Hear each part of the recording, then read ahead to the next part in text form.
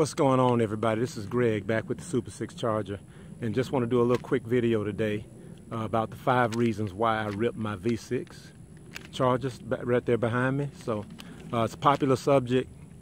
I just kind of want to give my own opinion on why I ripped my own V6. So let's go ahead and get started. The first top of the line reason why I ripped my V6 was because of the power. The power is amazing. It totally transforms this car into just a totally different beast. You know, when I want to use it for daily driving or commuting or whatever, it drives, you know, you can drive it docile and drives normally and quiet. But, you know, when I step on that power, when I need that power, it's there. And it is just simply amazing, just a totally different beast. So that's got to be the #1 reason why I did it, is because of the power. And second, has to be the gas and insurance. Even though I'm getting V8 and SRT power, I'm still paying the same gas and insurance cost as a V6, which to me was a no-brainer. This car, I loved it when I bought it, so you know, if I would have upgraded, then I wouldn't be getting those perks of gas, V6 gas and insurance. So to me, that was another reason why I wanted to do it, is because I could still get V6 gas and insurance costs. It was getting about maybe, I think, 19 city, 30 highway, you know, stock. And even with the RIP kit on it now, it's boosted it up to an extra 2 to 3 miles per gallon. So now I'm getting about 22, 23 miles per gallon, even with the RIP kit on it, providing that I keep my foot out of it most of the time, which is really hard to do sometimes. But when I checked, I was getting, you know, at least 2 to 3 more miles per gallon, even with the RIP kit. So that was pretty much a no-brainer. Making really good insurance payments. You know, that are really low, and like I said, you know, the gas is good. Even though I'm doing premium now, you know, with the RIP kit, you have to use premium gas in it. So, and it's been no problem. You know, the last 3 times I filled up, you know, it was really no different. You know, as far as how long the gas lasts than, you know, the 87 octane. So you know that the car is benefiting from the premium now, and you're still getting really good gas mileage in it. So that was the second reason why I did it. And then #3 is budget. You know, I was able to stay within my budget by ripping my V6. Like I said before in one of my other videos, I only paid $17K for this car. I still was able to stay within my budget of staying under 26, you know, 25, 26,000.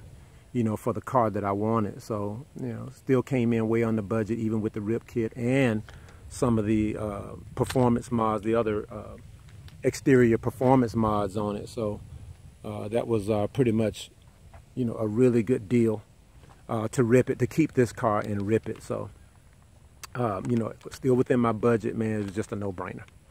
And then 4th was because it's different. You know, anybody can go out and just you know, trade up, you know, into a bigger engine, but like I said, it's different. You know, doing the V6, putting the RIP kit on it.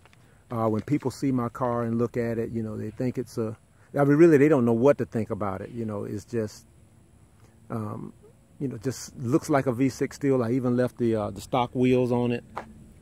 So, you know, when people see my car, it's like, I see, you know, it's a V6, but, you know, it has this or has that on it. So it really, really transformed the car, you know, just into a totally different car. You know, now having that power, and, you know, people see it, they don't know what to think, but they find out really soon, you know, if I step on it, and it's just really, really different, you know, which is another reason why I want to do it, because people can easily point out, you know, a Scat Pack or a 392. You know, when they look at my badges, you know, I have badges on it. I guess I can't show you. But I have badges on it. You know, one of the badges is a Mopar badge, and then I put the numbers on it that said 292 on it. So, I mean, it's really, really different, you know, of keeping this car and just ripping it. So I like that about it. And then the next reason was the fifth and final reason was because it sets me apart. You know, it sets me further apart from, you know, my everyday driving, my everyday commuting trip. You know, now this car is actually, I know it's faster than at least 90% of the cars that I drive with every day. So that is a really good feeling. You know, I'm more confident. I know if any one of those cars, if I really wanted to, I could, you know, I could blow them out. So I really like that feeling. You know, it gives me more confidence.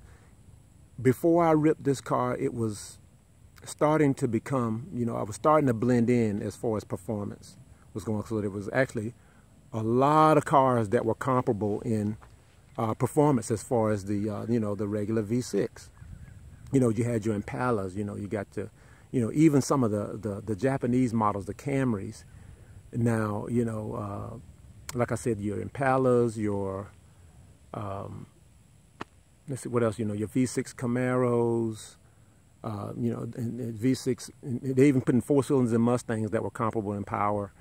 But, you know, having this thing ripped, you know, really set me further apart from the rest of the game. So now in those 10%, you're talking about your, you know, your SRTs, you know, Hellcats, your Corvettes, your Chevy Camaro SSs, your 5.0 Mustangs. You know, you're talking about cars in that 10%. But like I said, a lot of the cars that you commute with, you know, are really going to be, you know, in that 90% that you can pretty much outrun anything.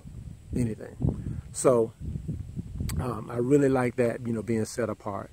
So those were the top 5 reasons why I ripped my V6.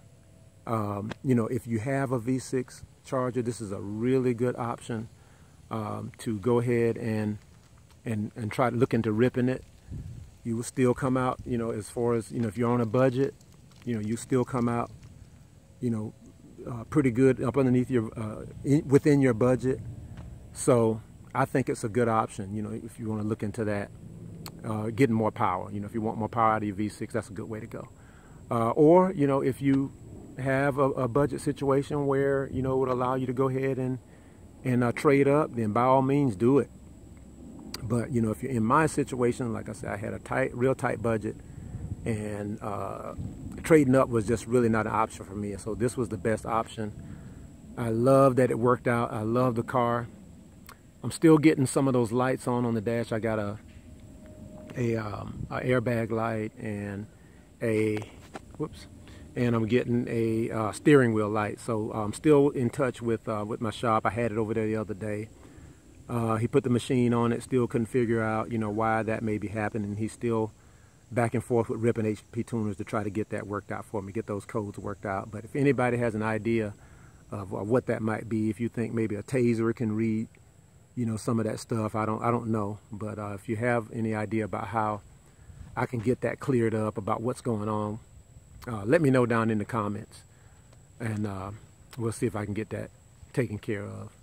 So I'm still in contact with them, with my shop. I'm supposed to take it back by there one day next week, you know, and he's going to look at it again. But as far as you know, performance and driving, you know, it's doing really well. It's driving, nothing's wrong with it. We just got to get those lights off the dash.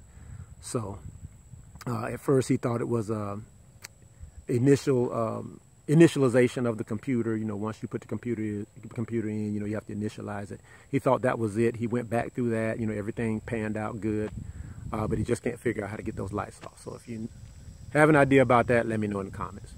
But anyway, guys, that's it. Those are my top 5 reasons why I ripped my V6. I'm loving it. If you have any questions about it, just please ask me, and I'll be glad to answer. Appreciate it, everybody. Thank you, and I'll get at you later.